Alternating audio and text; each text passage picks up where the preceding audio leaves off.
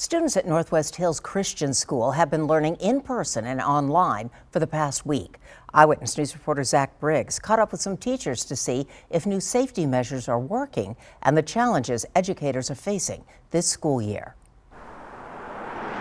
When the pandemic prompted Northwest Hills Christian School to shut down this spring, first grade teacher Lisa Morrison knew it was time to get creative. But I love a good challenge. The classroom now a sanitized sanctuary, each desk equipped with these makeshift barriers. It keeps them into their kind of area, but at the same time they're able to get up and move and still talk to each other without having to necessarily have the mask completely over their face when they're just sitting there having a normal conversation. 7 students in the classroom, another 7 learning from home.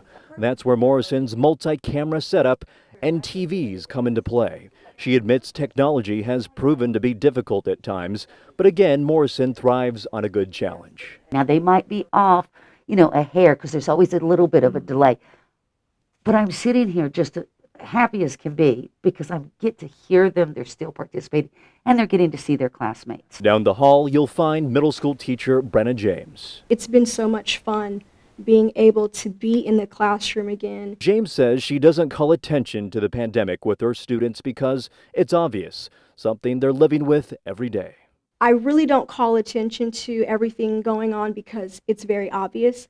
I want my kids to enjoy coming to school. I want them to be focused, and I want it to be as normal as it can be.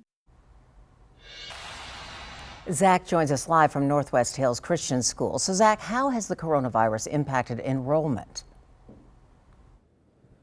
Well, before the pandemic, 170 students were enrolled at the school. That's looking more like 137 now, 30 of whom are learning exclusively online. And I spoke with the principal earlier today. He tells me there are no cases of the coronavirus at the school. We're live on the northwest side tonight. Zach Briggs, KENS 5, Eyewitness News.